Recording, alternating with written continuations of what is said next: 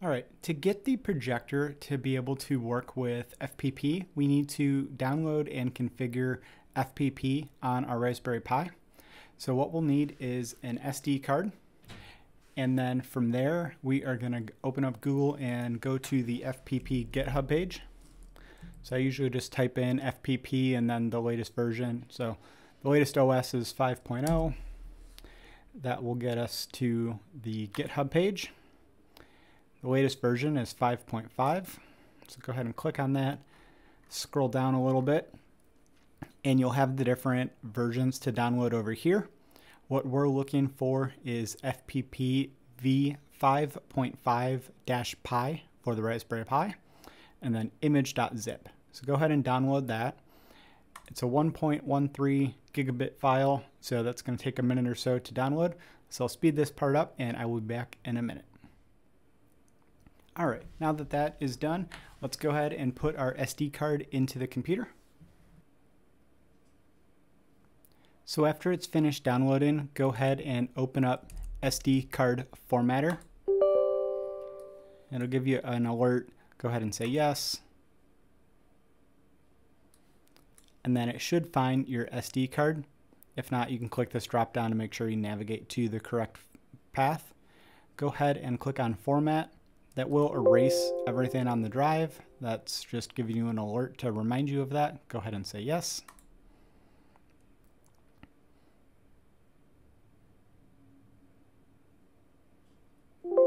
Then it'll tell you that it was done and complete. And then the next step is to use Etcher to put the FPP image onto that card. So go ahead and open up Etcher.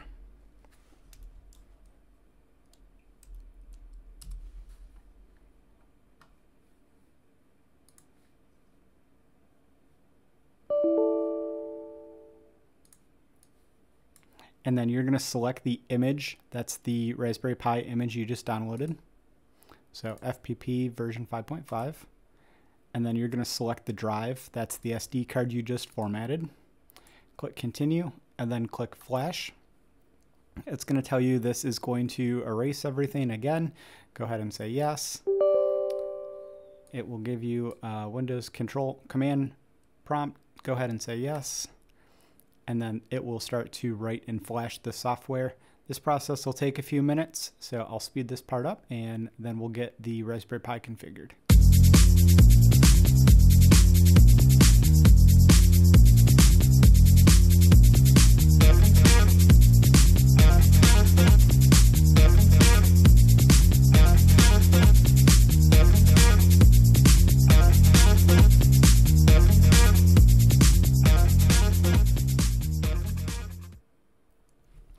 All right, so now that this is done, we can eject the SD card from our computer and we can connect it into the Raspberry Pi. So let's jump over there. So we have our SD card. Go ahead and we'll take it out of the USB and then flip the Raspberry Pi over. Go ahead and insert the SD card. And then what we're going to do is we are going to connect our Raspberry Pi to Ethernet. And then go ahead and we can plug this into power.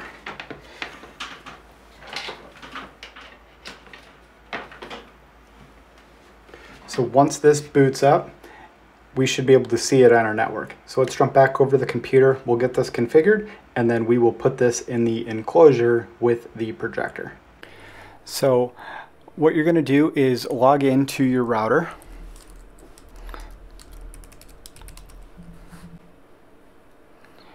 And then you're going to go to your connected clients.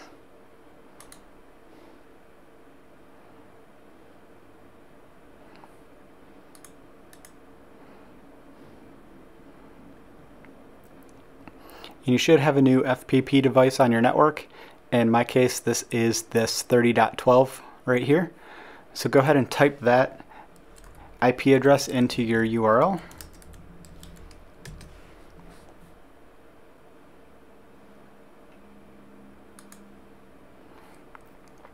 All right, and after a few seconds it should connect, and the first thing you're going to have to do is expand the storage. So it will tell you the SD card has unused space. Click this little dialog box here to open storage settings. and then you're going to click Grow File System. Go ahead and say yes. And it's going to ask you to reboot. We have to do a couple other settings, so we're going to hold off on that for right now. Go ahead and click on Status Control, and then click on Network, and then click on Interface. And we are going to have this connected via Wi-Fi, so click on your WLAN. And from here, I set a static IP address, but you could leave it DHCP if you wanted. So pick something that is not currently in use.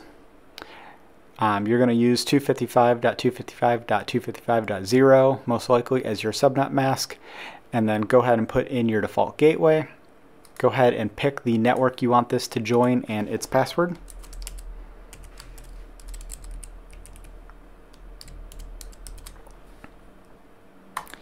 And then you can say update interface. Go ahead and jump over to your host and DNS settings, and you can give this a name. And then for the DNS server, I use my IP address for my router, and then I use Cloudflare's 1.1.1.1. You could also use Google's 8.8.8, really doesn't matter. And then go ahead and say update DNS. And then from here, go ahead and you can reboot. After a minute or so, when this reboots, in this upper corner, you should have two connected networks.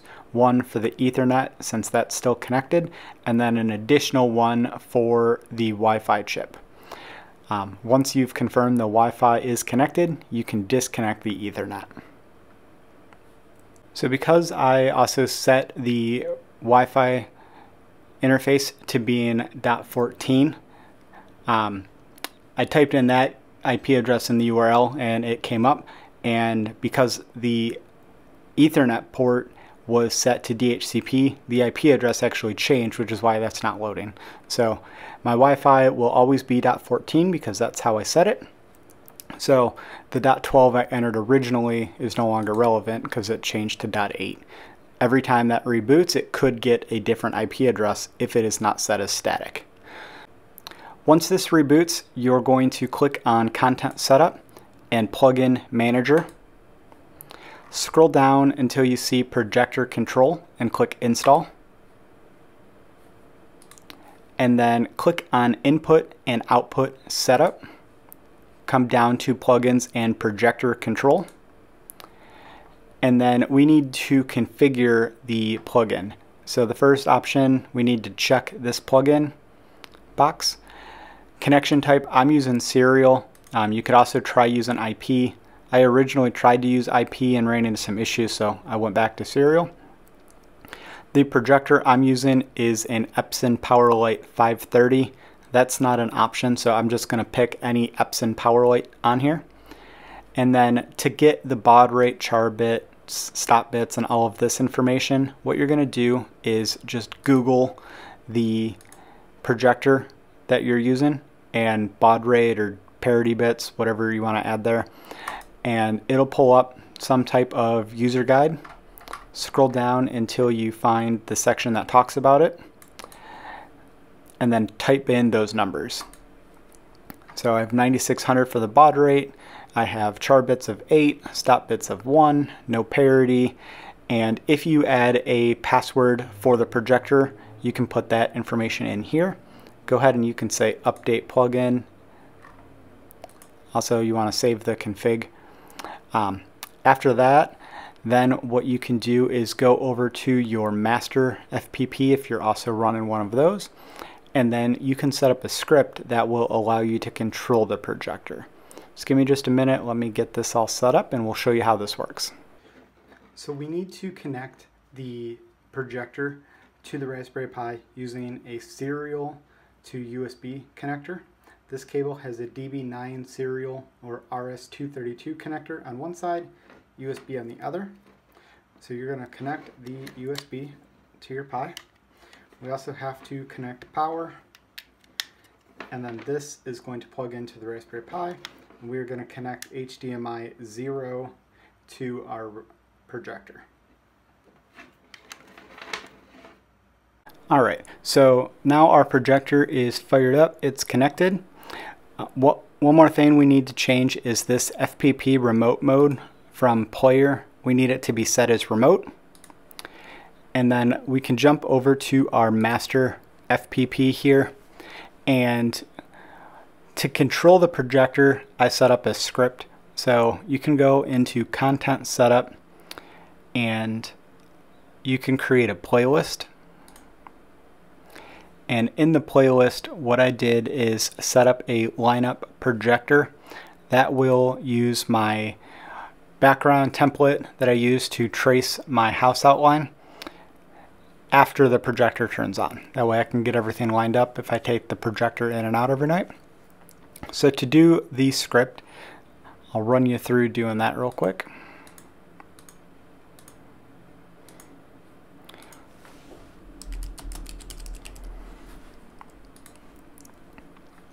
So you're going to click add a sequence or entry.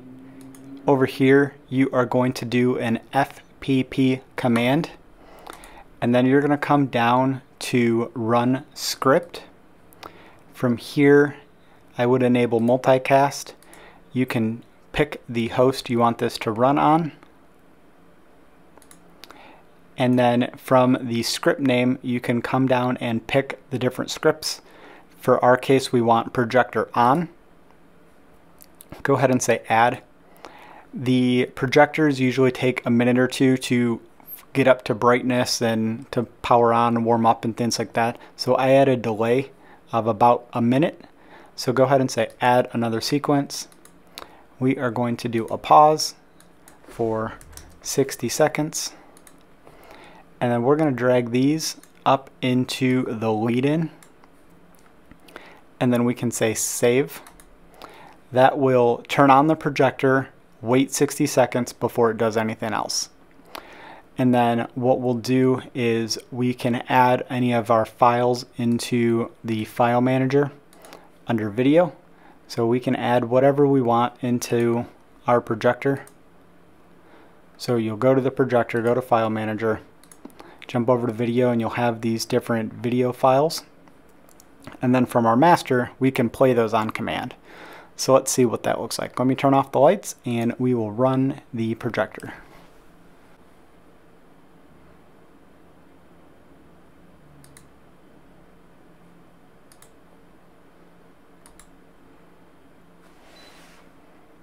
So you heard that little beep, that was the projector kicking on. It is going to wait 60 seconds, so I'll speed this up. And then it will immediately jump into a projection mapping show that I did for Valentine's Day.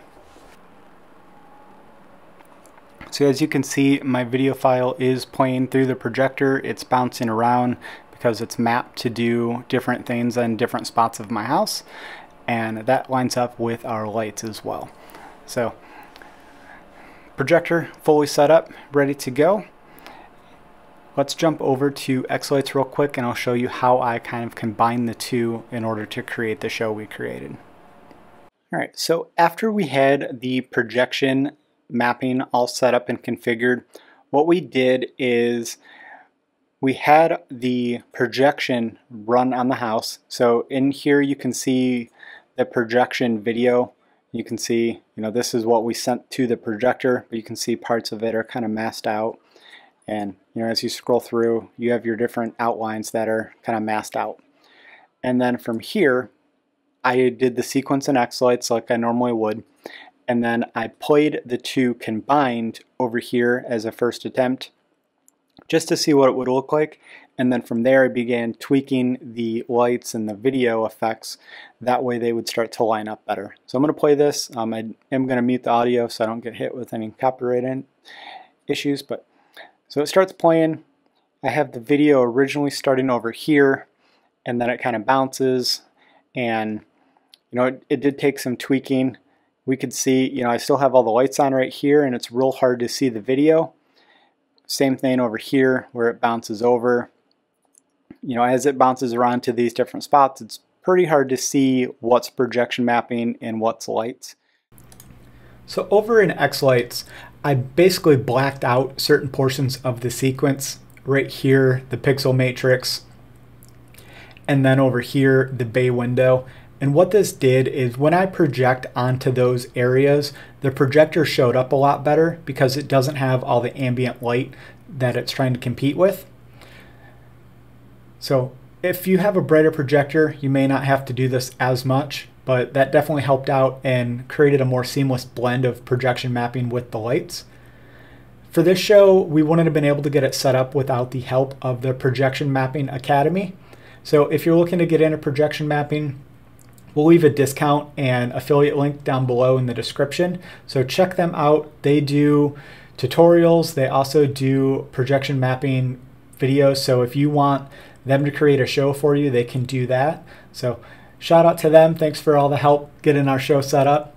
For the 4th of July and Halloween show we have coming up, we're planning on doing our own projection show. So subscribe to the channel so you don't miss those videos. Thanks everyone. We'll see you soon.